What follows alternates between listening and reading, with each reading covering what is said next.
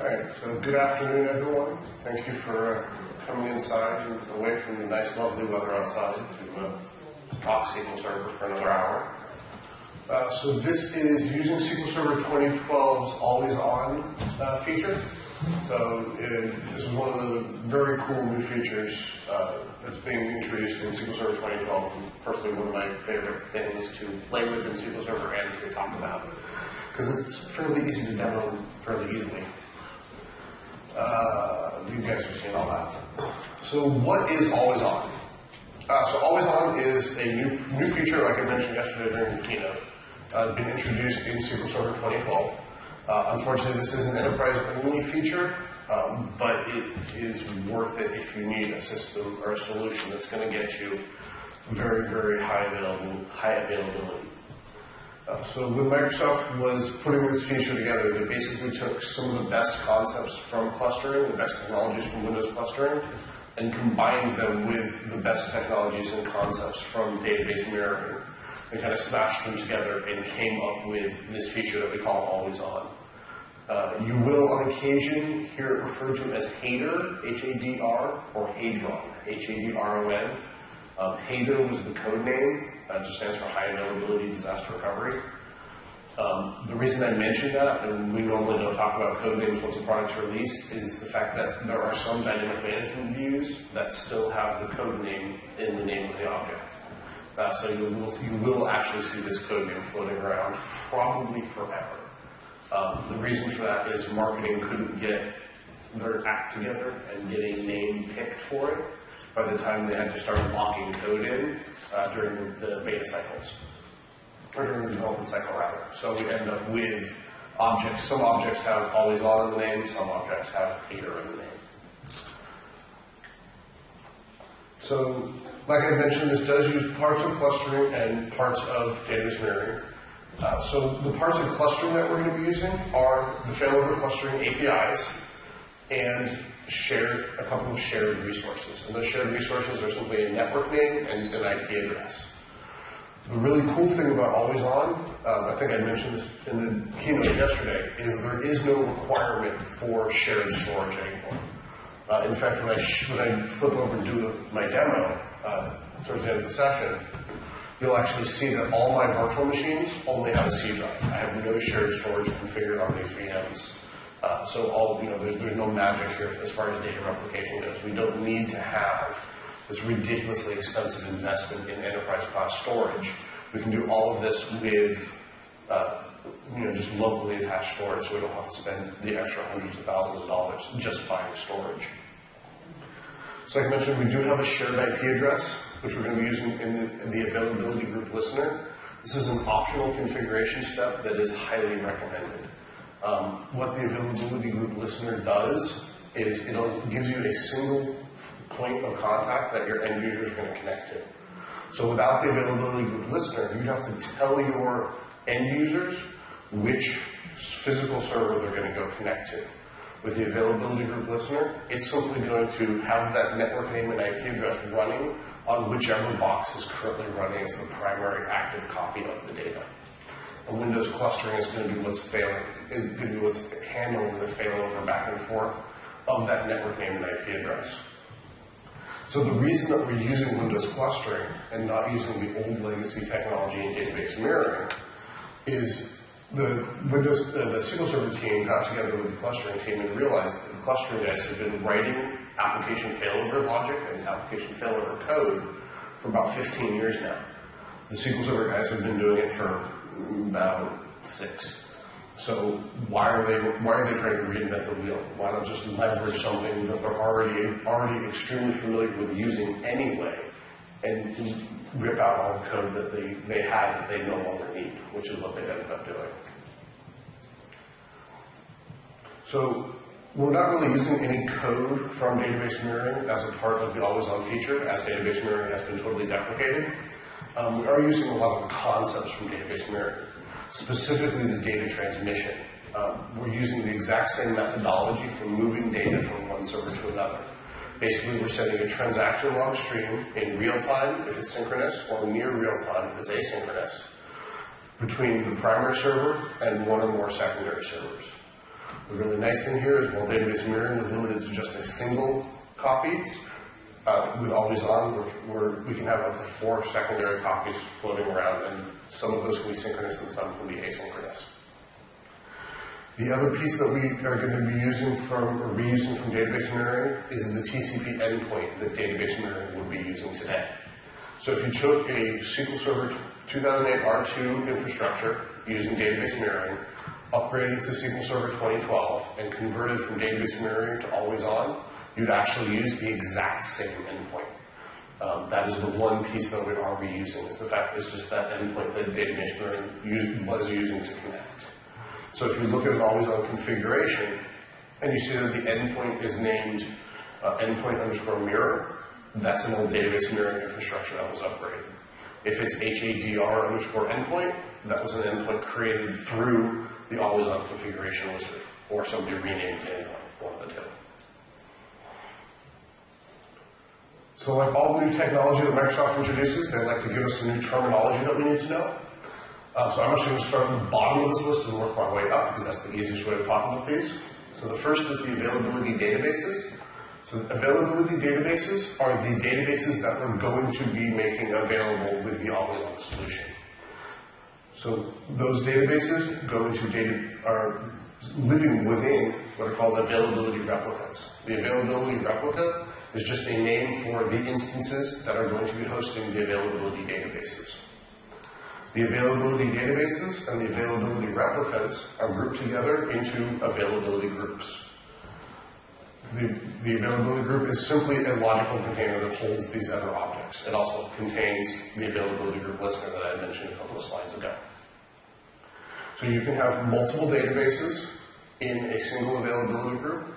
You can obviously have multiple replicas in a single availability group. And you can have multiple availability groups on a single server. So we no longer have that requirement in database mirroring where we're failing a single database over at a time. We can now fail multiple databases over as a group from one instance to another. So in my demo, I'm just going to do one database, but it works exactly the same if you have one database or multiple databases. So there are some pretty stringent requirements for getting this all set up. All your instances must be installed on Windows 2008 Enterprise Edition or higher. It says R2 on the screen here, and technically R2 is not required. It will work on Windows Server 2008 Release 1, but it's not recommended. The reason for that is what I mentioned in the keynote yesterday, where the product teams for Windows and the product team for SQL are going to be doing a lot of work together to get new patches put together specifically for Always On, and we've already had one of those come out. But that patch has only been released for Windows 2008 R2, because that's where they're going to be putting the bulk of their focus, because that's where most of the people are going to be deploying this today.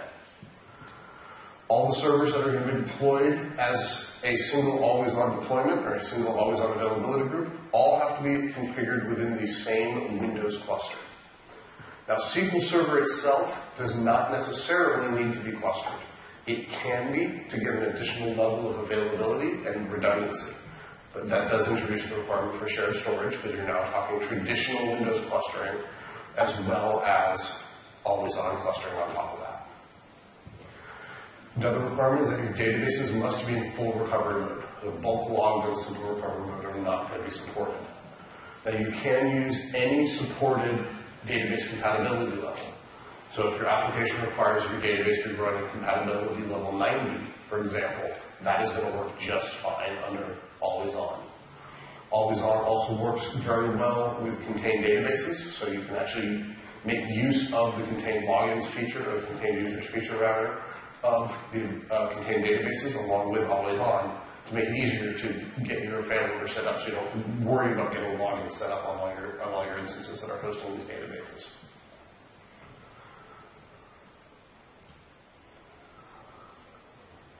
So I mentioned earlier, you can have multiple databases in a single availability group. I do like to point out that the I/O profiles that you're going to see on both your primary and your secondary servers are going to be very, very different. If you were to open up Performance Monitor on the primary and secondary server and watch the number of writes that are going down to your database files, you'll see that they are a very, very different profile. Your normal active server, your primary server, is going to look very normal. like you would expect to see it today. It's going to be bouncing around really low, and then when checkpoint kicks in, it's going to go up real high, move across until checkpoint's finished, and then drop back down and go back along really low again. On your secondary servers, on the other hand, if you were to look at that same performance metric counter for the data files, it's actually going to be up fairly high the entire time. And the reason for that is the SQL Server is going to be constantly checkpointing on those secondary servers. Pretty much every time transactions come in and pages are dirtied in the right buffer on the secondary servers, they're going to be hardened down to the disk for a checkpoint. And the reason for that is to speed up the failover when the always-on availability group fails over and the database needs to be brought online on the secondary server. So when that failover does happen, instead of reading through all the VLFs to try to bring the thing online, SQL Server at that point just needs to read the last VLF, make sure those last transactions were committed, then bring the database online, then roll back any transactions that were not successfully completed. Matching hardware is not required, and in some configurations it would actually be recommended not to have matching hardware, depending on what you're doing. As this is an enterprise-only feature, we are talking about CPU-based licensing here, CPU core-based licensing here.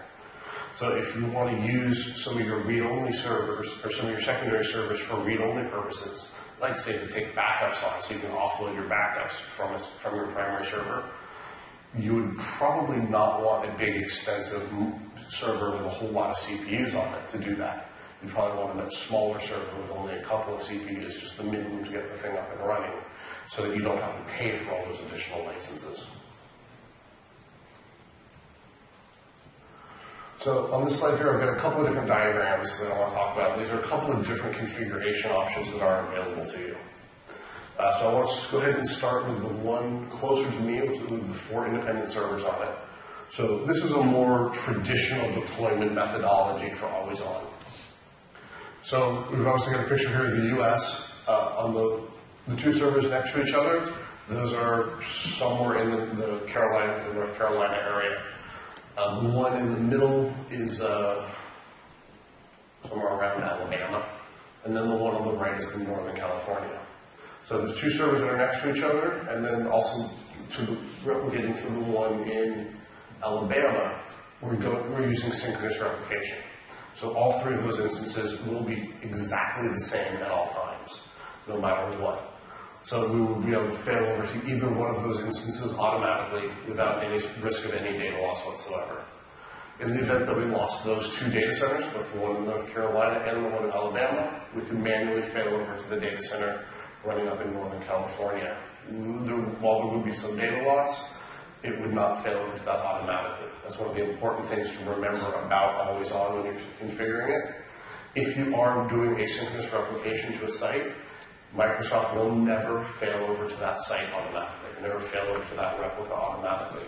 Microsoft is never going to make the decision for you to lose data. If there's a potential for data loss, automatic failover will automatically be disabled. So you'll have to make that decision to bring that system online and run the risk of having data loss. Now the configuration we have on the right-hand side is a little more advanced configuration. This is taking Windows clustering, or traditional SQL Server clustering, and mixing it with always on. So in this configuration, we've got 3 servers out in probably Atlanta or somewhere. We've got 3 more servers in Texas, and we've got 1 server up in Seattle or Oregon or something. So the 3 servers over on the east coast of the country, those are configured as a single 3-node Windows cluster, or SQL Server clustered instance. The 3 in the middle are configured exactly the same. So this is actually straight out of a reference architecture that one of the Microsoft customers was using when they deployed always on during the release candidate process. So the reason that they have 3 servers in each of those 2 sites instead of 2 is that their management mandate is that in the event that any server is offline in one of their primary 2 data centers, they must still have physical hardware redundancy in that site. So they went with 3 servers in Texas and 3 servers in the primary data center out in Atlanta. So that way they could reboot a server and not have any worries. So the way this would work is there's a single SQL instance in Atlanta on the right-hand side. There's a single SQL instance in Texas, and then there's a single SQL instance out on the West Coast, out in Oregon. And then, so it's 3 replicas, the primary being in Atlanta, with asynchronous replication going out to both Texas and then to Oregon as well. So as you can see between these 2 options, we've got lots of replication options on how we can configure this. It's all a matter of how much availability, how much scalability and flexibility you want to put into this, and really how much thought you want to put into this configuration as well. When you start getting into the advanced deployments like this, there's a lot of extra configuration and extra network configuration that needs to be thought about to make sure that you don't end up in any sort of split brain situation, and to make sure that your automatic failovers are going to work as you expect them to in the event of an outage. While we can test and plan a lot of this in theory, what a lot of this stuff comes down to is we actually have to build it and break it and see what happens to do a proper set of testing. Because there are literally thousands of different variables that you may need to deal with, especially at the network level, to make sure that you're not worrying about split brain in the environment and ending up having 2 active servers. So like I mentioned earlier, the data transfer is all done through the database mirroring endpoint. If you do go through the wizard to get this all set up, the wizard will automatically create the endpoints and set up the necessary certificate-based security to get them set up correctly to encrypt the data between the servers. Obviously, we're using the same concepts with database mirroring, so we will be encrypting all the data as it's transmitted over the wire. Whether you're using something like transparent data encryption or not, your data will always be encrypted when it's being transferred between instances. So there are 3 ways to configure this thing. You can obviously use Management Studio, which is what I'm going to be showing you as part of the demo today. That is obviously the easiest way to do it, but probably not the recommended way to do it for a production release. If you're a PowerShell kind of person, you obviously can use PowerShell. There are commandlets to take care of everything, and I've got those on the next slide. And if you prefer to use T-SQL to configure everything so it's scriptable and easy to read in a normal SQL Server environment, you've got the create availability group and alter availability group T-SQL statements, which have been introduced. And those 2 statements are going to handle all your creation of your availability groups. So PowerShell introduced 8 new commandlets as part of this configuration. 4 of them are used to set up always on. 2 of them are used to dismantle it if you've decided you're not going to use it, or if you're going to dismantle it and rebuild it. And then 2 are used to actually manage it. The 2 used to management are suspend SQL availability group and switch SQL availability group. So if you got into a point where you need to pause replication for some reason, maybe you're doing network testing and the network is going to be going up and down or something like that, and you simply want to stop all data transmission for a little while, you simply use suspend SQL availability group, pass it the availability group object that you want to suspend, and hit enter, and then it'll simply suspend it. If you want to fail over in PowerShell, that's where the switch SQL availability group is going to come from. Whatever server you're running that statement from is going to become the primary, is basically the way that works. And again, you just pass it in a computer object, or not a computer object, rather an availability group object to get to tell it which availability group you're going to fail over. Now you'll notice there's no get availability group commandlet listed up there, and that's because they didn't bother to build one. They instead say you need to use get item to get the actual availability group object from PowerShell into a variable, and then pass that into any of these commandlets. So obviously I don't expect you to read that. It is kind of complex, but that is the basic PowerShell code that you would use to build an always-on availability group. Feel free to grab the slide after the slide deck from me. Just shoot me an email, or I'll post up on my blog as well. And you can just download this and look at this code in more detail. So, like I mentioned, obviously we can control failover if we want to manually fail things over. Say, for example, we're going to reboot a server, so we want to make it to no longer be the primary. We want to do that after hours. Maybe we plan on rebooting the server the next day, or we want to install patching, we do a memory upgrade or something like that. So we need to manually do the failover so we can control when it's going to happen. Easiest way to do that is going to be through SSMS. There's a nice dashboard that you can use that you can fail that over with, or a wizard you can run through as well.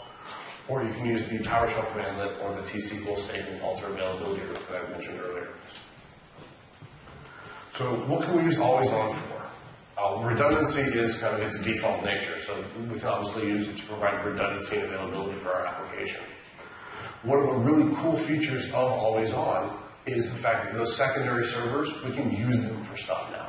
With database mirroring, if we wanted to use a secondary server, basically all we can do is take a snapshot of it and use that snapshot for point-in-time reporting. We can now use the secondary servers for pretty much anything we want, as long as it doesn't involve actually writing data to the database.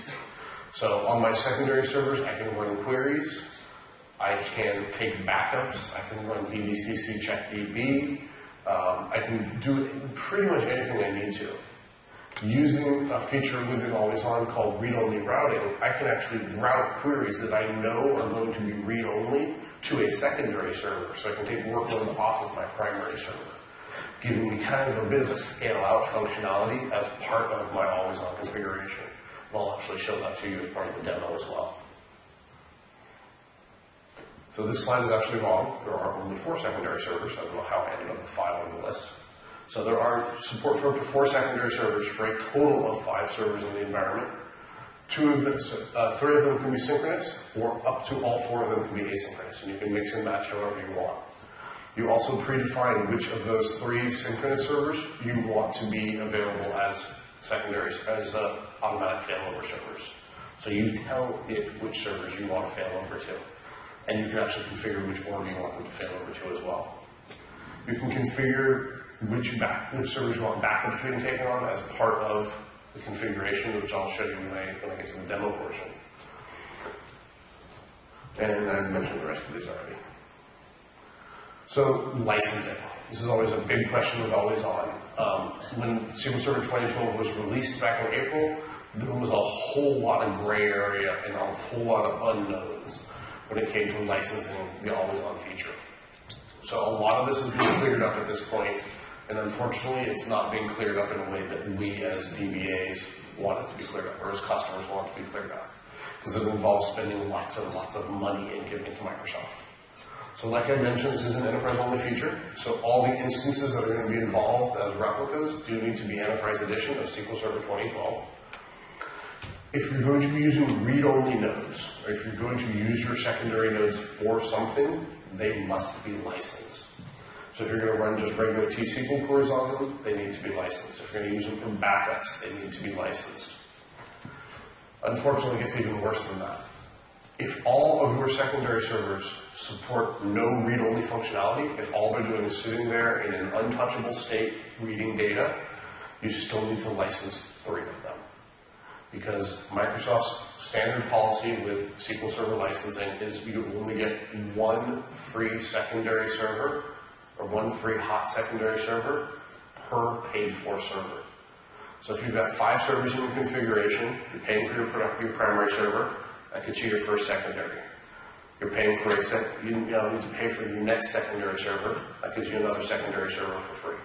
So you now need to pay for your 5th server as well. You got to license 3 of your servers for this 5 server configuration, which obviously is going to drive the cost of this thing up way higher than you expected it to be, because we're used to getting secondary servers for free, even though we haven't gotten any more than the one that we've ever only had. So let's go ahead and take a look at getting this thing set up.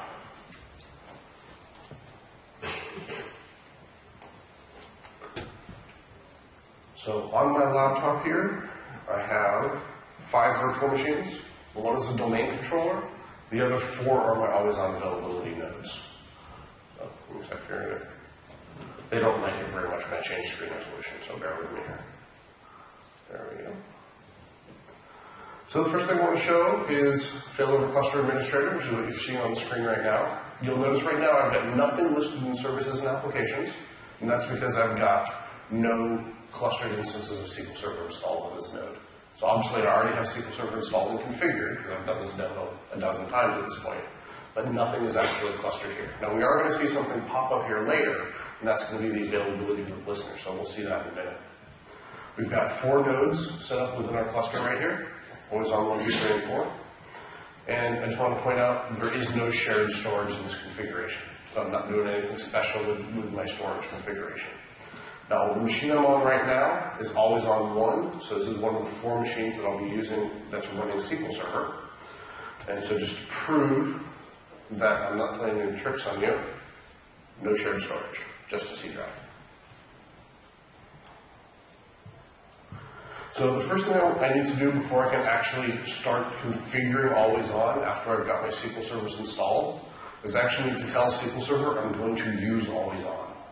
So I do this by opening up SQL Server Configuration Manager, clicking on SQL Server Services, and finding and double-clicking on the actual SQL Server database engine.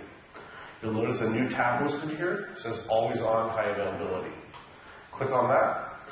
Assuming that you've got Windows clustering configured on all the nodes, or configured on this node, this text box that's grayed out will be filled in, and it'll tell you the name of the failover cluster. In my case, I named the failover cluster Always On. I did that because my domain name is Bacon, so it's Always On Bacon. And this checkbox will be available but unchecked. So you'll need to check this checkbox, click OK, and then unfortunately you need to restart SQL Server. You'll need to do this on all the machines that are going to become replicas in your configuration. Once you've done that, you can go into Management Studio and find the Always On High Availability folder in the Object Explorer. Underneath that, you'll see availability groups listed there with nothing underneath it. So let's go ahead and throw something in that. So the database we're going to use is this scale-out database. There we go, or synchronized away. So we're going to use this scale-out database. This is a very complex database. No, I don't want the diagram. It has one table, and the table has 2 columns. But we're going to push some data around with it, so we need the table to play with. So to configure the availability group, we'll right-click, do a new availability group wizard, because that's the easiest way to set it up. No, I don't want to activate Windows. Click Next, because we don't care about the introduction screen. We need to specify a name for the availability group. So this name can be anything you want, as long as it is a valid SQL Server object name. So 250 characters. You know, try not to use any of the funny characters. So we'll call this SQL Days 2012. Click Next. So we now get a list of all the databases that are available to us. So as you can see on the screen here, we've got 2 databases on the server, sample database and scale-out database. Now remember before I had said that full recovery mode is a requirement of this, of using always on. And so you'll notice that the sample database says full recovery mode is required, and the checkbox for that database is grayed out. So Microsoft was actually nice enough to give us information as to why the databases are not available in this wizard, in a nice, plain, and simple language instead of using some random error code to go look up. Now there is another requirement for using this wizard, and that requirement is that you have to have the database backed up. And that backup has to have been taken since you changed the recovery model. So if I change the recovery model on scale-out database to simple and change it back, it will still not be available in this list until I take a full backup of that database. That is not a requirement for configuring always on. That is only a requirement of using this wizard. Klaus's question is why, and because somebody on the product team has a sick sense of humor is the only thing I can think of. Because the irony is, when I get through the end of this wizard, it's going to take another full backup. It's not going to use the backup I have. So I have no valid reason why, other than because somebody wanted to. So we check all the databases that we want to use on the screen. In this case, like I said, we're just going to use the one database for our demo here. Click Next. So on this screen, we configure the replicas that we want to use. So in my case, I've got a very complex naming structure for my servers. Always on 2. Always on 3. And always on 4. So this connection dialog that we're seeing right now, this is simply how I'm going to connect to the servers to configure it. The account I'm using is simply my domain account, and so you'll just simply need to have sysadmin rights on all 4 of these servers. I've got domain admin rights on the domain since it's a lab, makes everything easier. So you can see here, I'm checking 2 servers as available for automatic failover, always on 1 and 2. So those are the 2 machines that will automatically fail back and forth to in the event of a failover. I'm going to do synchronous commits, or synchronous mirroring to always on 3. and asynchronous is always on 4. It's a little bit bigger there. So I can also configure if I want these servers to be readable when they're secondaries, or if I want them to not be readable. And there's actually 3 options on here: no, yes, and read intent only. So no is fairly simple. Don't allow anybody into the database. Well, if I set it to yes, that will allow any user who attempts to connect to that database in, and they will be allowed to run queries against that database with no problem. If I set it to read intent only, this is going to require the use of that read-only routing that I mentioned earlier, where the user actually has to put a new parameter in their connection string, and then that connection string attribute will simply route them to the secondary server. And I'm going to show you how that works once I get all this thing set up. I've got an application that I've built specifically to do this. So I'm going to go ahead and set all 3 of these secondary servers to read intent only. I should have set them all to it. So the reason I'm setting the primary to that as well is because once that server becomes a secondary, it still needs to know how that setting needs to be configured. So if I go to the Endpoints tab, these have already been created, because like I said, I've run through this demo before. If they weren't, you'd be able to specify the port number and the endpoint name, where they're grayed out right now. And you'd be able to specify if you want a data encryption or not. So in this case, I've simply got the SQL Server running under my domain account, because I'm too lazy to set up another domain account for it. So you can see the domain account listed here. Now, this is another thing to note. All the instances that are running SQL Server, that are going to be running as availability group replicas, must be running under the same domain account. They cannot be running under local accounts, they cannot be running under system accounts, and they cannot each have their own account. The SQL Server must have a single account running all of the replicas. Yep.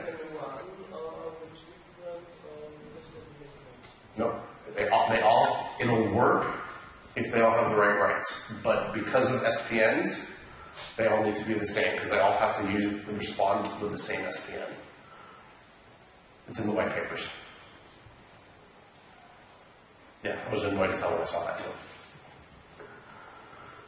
On the Backup Preferences tab, this is how you're telling SQL Server where you want backups to be taken. If you prefer secondary, so it'll do its best to do it on a secondary server, tell it only to do it on a secondary server, only to take backups on a primary server, or the backups can be taken anywhere. You can then control the priority level of where you want those backups taken down here on the per instance level. Now, currently, the native backup tools, basically the native T-SQL commands or the maintenance plans, do not actually use this information for anything. You're configuring this for future use. As far as I know right now, the only backup tool that actually uses this is Ola Hannigan's backup scripts. They were just upgraded, I want to say about 4 to 6 weeks ago, to actually use this information to figure out where to do your backups. Did they finally fix that? Okay, so the maintenance plans are using it. Okay.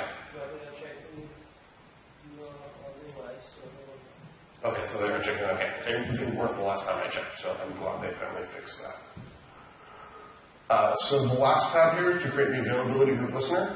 So I'm not going to create it now, I'm actually going to create it in a minute, because I want to show you that there are 2 ways to create it. So if I was to create it right now, I'd simply check this radio button, I'd give it a network name of anything, I'd give it a TCP port. Oops. I would always recommend to use TCP port 1433. If you don't, you're going to have to specify the port number in the connection string for all your client applications. There is no named instance here that you're connecting to. You're simply connecting to whatever network name you specify here. So some network name. So you would at that point connect to something called some network name on port 1433. You can select either static IP or DHCP. In my case, I would use DHCP because I don't have static IPs in this environment. But again, I'm not going to create this now. I'm going to create it later. Now, when you create the listener, you need the permissions to create an object in Active Directory, because this is going to go create a computer object in Active Directory. So when I go to create the listener, that's going to work just fine because I'm a domain admin. If you are not a domain admin, or do not have rights to create computer accounts in Active Directory, a domain admin is going to need to go do that for you. All they need to do is create a computer account, not do anything with it, give it whatever name you're going to give the availability group listener, and they can put it in anywhere they want in the Active Directory or view structure. That part doesn't matter. The object will just need to be created. Then you'll be able to use that automatically when you go to create the listener. So the next screen on the wizard here starts the data synchronization process. So in this case, I'm going to start with full, because I want the wizard to handle all this for me. For large production databases, I would not recommend this, because when I do this, it's going to take backups, put them on a server, and then drag those backups across the network to go restore them on other servers. And you don't want to be like Andre and crash your production SharePoint environment by doing this, which he talked about during his presentation earlier today. See, I was paying attention. Your other options here are join only or skip initial data synchronization. So if I selected join only, that assumes that I've already done all the backup and restore process on these servers. And so that the full backups have already been taken and restored to the secondaries, and a log backup has already been taken and restored to the secondaries as well. Skip initial data synchronization will simply create the structure and create the replicas. It will not actually do any of the joining of databases to the availability group, because it won't be able to, because we don't know what the structure of the databases is at this point. We can simply do the skip initial data synchronization option now, and then manually back up and restore the databases later, and then just add them into the process, just using T-SQL at that point. So I'm going to go with full. So I've given it a network share that all my servers have access to. So it's going to go through and do its testing. So you may have noticed that a new database popped up and disappeared. So keep in mind that when this wizard runs, that second step that took a second to run, it actually creates a new database, backs it up to that network location, and then does a restore with header only from all the other servers as part of the testing. And then it drops that database that it just created. And it's doing that to simply verify that it's got the permissions on that network share to do everything that needs to be done. So if you've got alerts triggered or something set up to prevent databases from being dropped or databases from being created, like a DBL trigger, that's going to cause problems here. You need to disable those DBL triggers or whatever, or be aware that that alerting is going to fire when you go through this wizard. So you'll notice there's a warning down here at the bottom that says check listener configuration. This is simply because I have not selected to create the availability group listener yet. Click next. I get a lovely script, I get a lovely summary of what's going to happen. I can script this out and do a T-SQL script should I desire that I can then run later. If you do script this out and run that script later, the script does need to be run in SQL CMD mode because it is going to be jumping between servers and trying to, as it gets everything set up. Go ahead and hit finish, and if everything goes according to plan, it should get everything set up for me. So you'll notice the first thing it's doing is it's creating a new X event session, or an extended event session on all the servers, and that's how we're going to be monitoring the health of the always-on configuration is through that the output from that extended event session. Yes, Neil? Does that already exist, though? Even if you've got use various groups? This session? It's scripted out, it's already there. So there's going to be an extended event session for each availability group. So this is going to be, it should be a separate one. So when I deleted when I reset my demo, It's the same name as the health, underscore health. That there's an extended event session already there. If you have the use various groups. it's starting, not creating. So it would have created it the first time I ran through this. So you'll notice there is a warning on this wizard. On my output here it says validating WSFC form book configuration. This is because I'm not in a technically supported cluster configuration because I only have 4 nodes and I need an odd number of nodes. So I would need 5 nodes to make that error message go away. But I don't have enough RAM to run the extra virtual machine. So you can see here, I've now got my always-on availability group set up and configured. I've got my 4 replicas set up, and I've got my 1 database set up in there. If I wanted to add more databases, I simply right-click, go to Add Database. It'll give me a nice wizard to run through and take care of adding an additional database into this configuration for me. Yes, I know. do it. So the same goes for the replicas. If I want to add a replica, I simply right-click on availability group replicas and add another replica in. And the same goes with removing it. Right-click, remove from availability group. That'll simply drop it out of the replication configuration. So I mentioned there was a second way to create an availability group listener, and that is from right here. Simply right-click and go to Add Listener.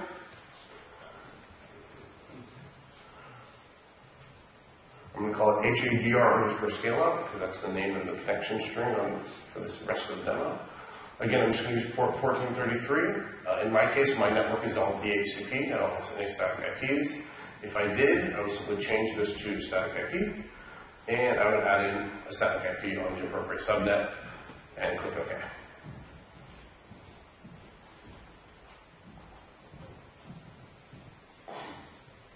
Let that create it. So this is actually going to Active Directory, creating a computer object, adding the entry into DNS. So if any of those things already exist, it's going to throw an error message back to me. Theoretically, they shouldn't, because they should already be cleaned up. And you'll notice now that I get a new object in Failover Cluster Administrator, and that object has that resource group has 3 things in it. The one I've got highlighted here, this is the actual reference to the always-on availability group. The other 2 things here are the IP address and the network name that I just configured in the availability group listener, which is now done creating. So these things are just all sitting within Cluster Administrator. So when this fails over from one server to another, you're actually going to see the IP address and network name stop and then restart on whatever the new server is. Now the catch with this is you don't want to be failing over always on from within the failover cluster administrator that I have on the screen right now. You always want to do the failover from within SQL Server, because SQL Server needs to be very involved in this failover process. It's not simply a matter of just moving the resources. We also have to do a lot of transaction killing and moving of, and bring databases down and bring them up on other servers.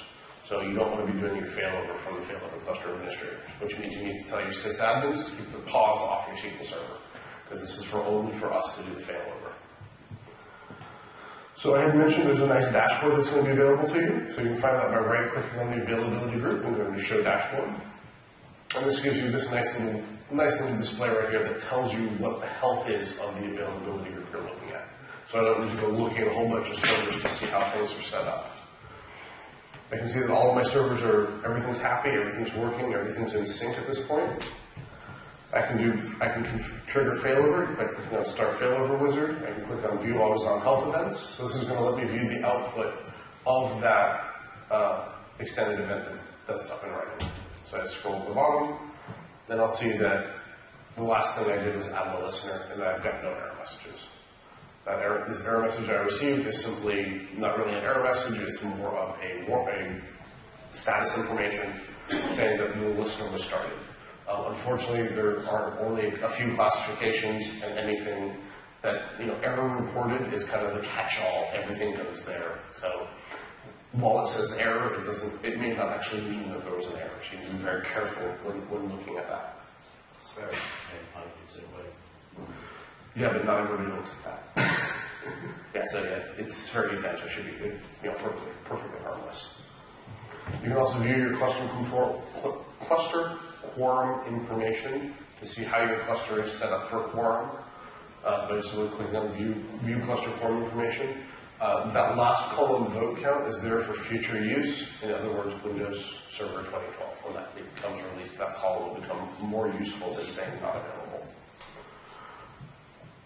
So if I want to trigger failover, the easiest way to do it is from this dashboard. Simply click on the Start Failover Wizard. Click Next. Select the server that you want to be the new primary server. Keep in mind that if I use the asynchronous one, I will have to rebuild all my other servers because they are no longer going to be considered valid because there's the possibility that they are a newer version of the database than the asynchronous copy. So go ahead and select the server I want to use, click Next. I have to connect to it. So again, this is just me connecting to that server because I need to run T-SQL commands from that server. With database mirroring, when we did failover, you did trigger the failover from the primary server. you now trigger the failover from the secondary server that you're failing over to. So they fixed that annoyance. Made it work a little more sensibly. So I connect to the server always on 2, click next, and click finish. So if I can also trigger failover by right-clicking on the availability group and selecting start failover, and that'll bring up the exact same wizard. Now if I'm on a secondary server and I bring this wizard up, it'll look exactly the same. The exception being, I'll show you that to you right now, the list of servers that I can fail over to will only be the server that I'm currently on. Because the server I'm currently on does not want to try to go out to the other secondaries and try to trigger failover. So I had mentioned that I've got a little application that I want to use as part of my demo. So here it is. It's a very complex application. It's just going to simply add new rows in with one thread, and it's going to read rows out with the other threads.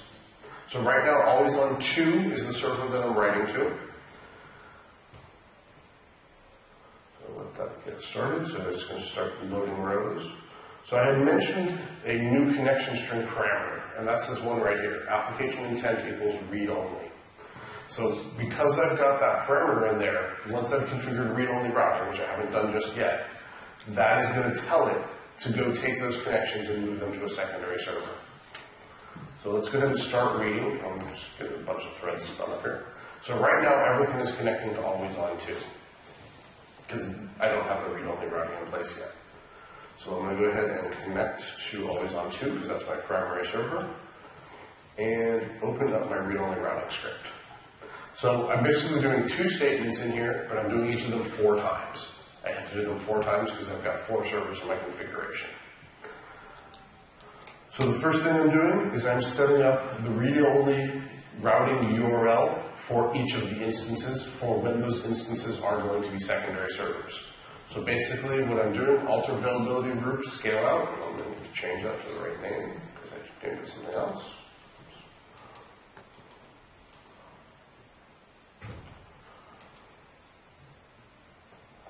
SQL days 2012. So I'm doing alter availability group, SQL days 2012, modify replica, always on 1, and set its read-only routing URL to alwaysonone.bacon.lab:1433. And I repeat that for all 4 of the instances. The second thing I need to do here, so I'm going to make this a little bigger, make it a little easier to see. The second thing I need to do here is alter the availability group again, modify replica 1 with primary role, and then give it a read-only routing list. So this is just simply a comma-separated list telling me what instances I want to use when each of these servers is the primary server.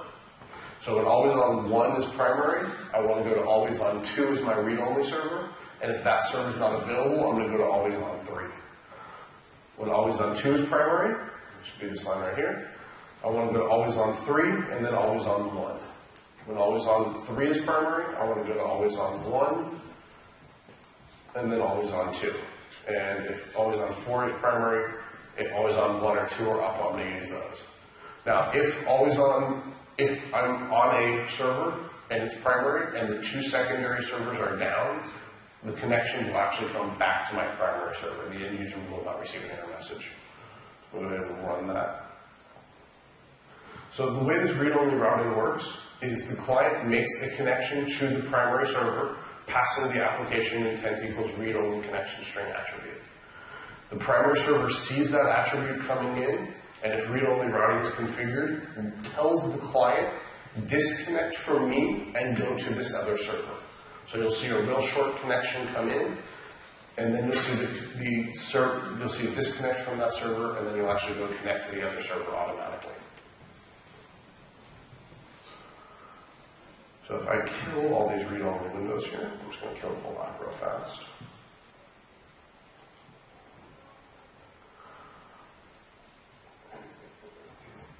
Read threads.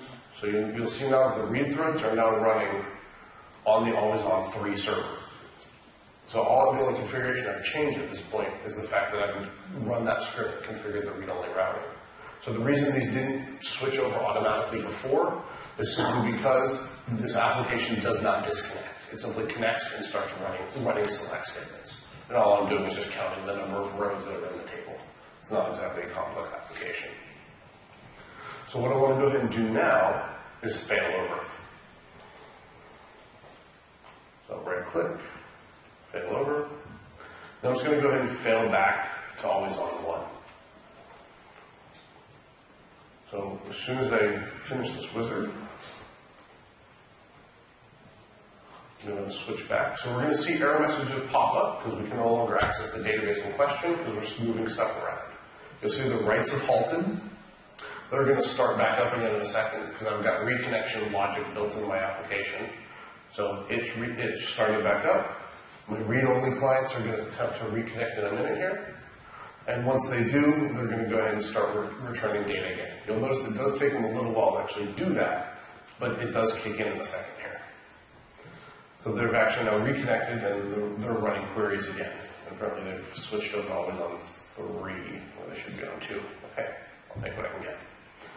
But they are still connected to a different server, so that workload is still offloaded from my primary box. So I don't have to worry about these guys sitting there chewing and processing cycles on my primary server.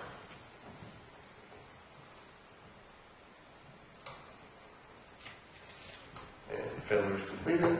You can see that in Management Studio here. You can see we're synchronized.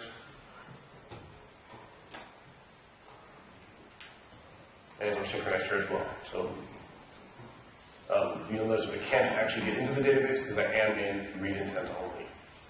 So I think I'm just about out of time. Yeah, 8 minutes left. So any questions? I've covered a lot of material in a very short period of time. Yes, sir? Yes, I've got a question about backup of HUD. I don't know if I understand it correctly. When I got HUD and I got the primary server and some replicas, I can do a log backup on replica, and the VLF on the primary server will be 0, so I can roll forward the transaction log, yes? Correct, yeah. So yeah, you can take your full backups and your log backups can be taken on either your primary or any of your secondaries that are configured to allow it. Now you cannot take differential backups on a secondary server. So if you do take differential backups as part of your backup process, those must be taken on the primary server. But yeah, your transaction log backups can be offloaded to a secondary. When the backup is taken, the secondary will send a message to the primary server telling it which VLFs have been cleared, and the VLFs will then be marked as cleared in the primary, and that clearing of VLFs will then be replicated out to the secondaries as well. Okay, thanks. Do we need additional license in this scenario, or in case this server will be used only as replica and only for transactional backup? So the question was, do you need to license your server if all you're doing is taking backups with it? And unfortunately, the answer is yes. I got that from the head guy at licensing. We did not have a pleasant conversation. Okay, and if we are not taking any backups on the replica, just using it for always on? So the follow-up was, so if we're only using the server as the backup or as a secondary that's not read-only, we're not taking any backups on it. Yeah, we're not reading, not doing anything on the server. It's just a replica in case of the disaster. Yes, basically you have to license every other server. So if we've got a full 5-node configuration, this is my primary. I get one secondary for free. I license the next one. I get the next one for free. I gotta license the last one. So if we've got 2, we just need one license, right? If you only have one secondary, yeah, you only would need one license, just like you do today for this Western. No other questions? Not a cool new feature. There's gotta be more questions. Yeah. Number of various groups, is there a limit? Obviously, realistic resources, but So the question was there a limit to the number of availability groups? I believe right now it's 250. Yes, it's a number that's large enough that 99% of customers won't hit it. And if you do hit it, I have business cards. Because I don't want to be using that environment. So there's my contact info. If you think of anything that you didn't get asked today, feel free to shoot me an email. I'm more than happy to answer questions. Second link there is my blog. My website, www.mrdenny.com, has links to my blogs as well. My Twitter URL is there as well. I think all the sponsors have bailed at this point, but just in case they haven't, and you see them upstairs in the break room or the lunchroom, please do be sure to thank them. Events like this are not possible without the help of the sponsors. So thank you all very much for coming. Enjoy the one remaining session we have left today, which I believe is Mr. Neal. Thanks all for coming. I hope you had a great time this weekend. I know I sure did. Thank you for inviting me to your beautiful city. I had a great time there. Thank you very much.